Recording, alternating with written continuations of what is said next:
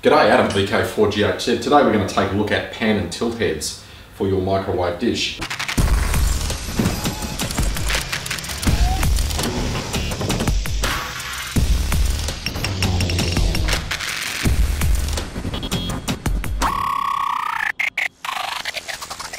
What I'm using here, this is a Miller fluid head.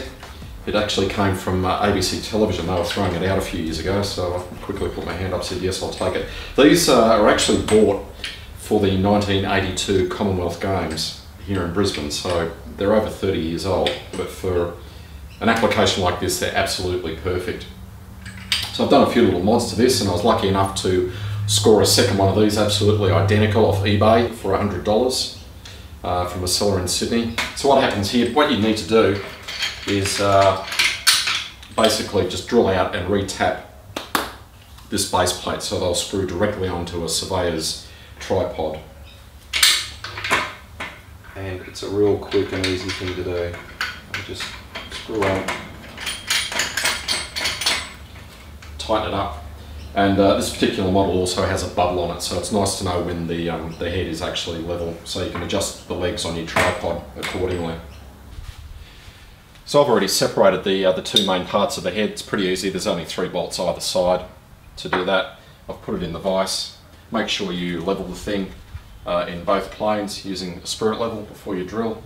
And what we're going to do is drill it out up to 14 millimeters. Then we'll tap it with a 5/8 11 turns per inch tap.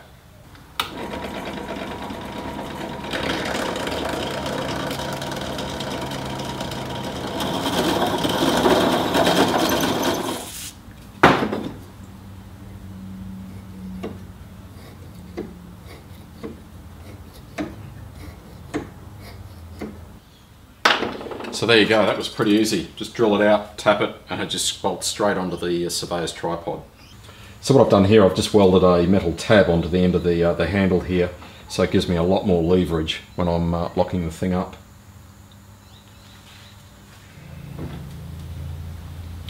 Okay, I've done everything I wanted to do. I've got the much bigger handle here at the end here just to nip it up, so the tray locks down to it.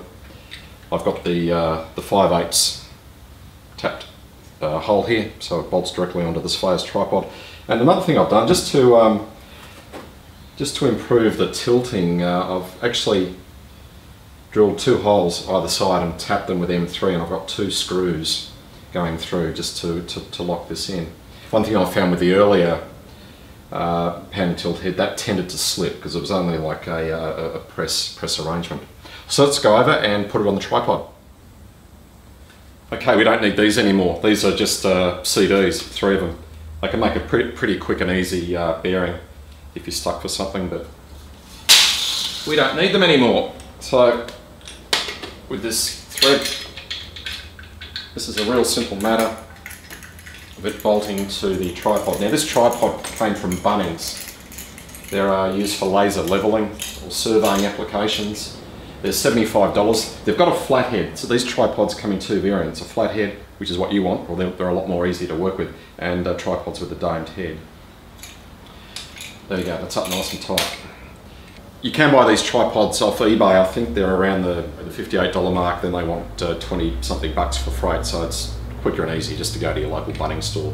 And of course, if you've got something wrong with it, you can just take it back. It can be a little bit hard with some of these eBayers. So there we go, that's a Miller fluid head, ex-television camera use. You'll find these on places like eBay. It cost me $100, and well worth it.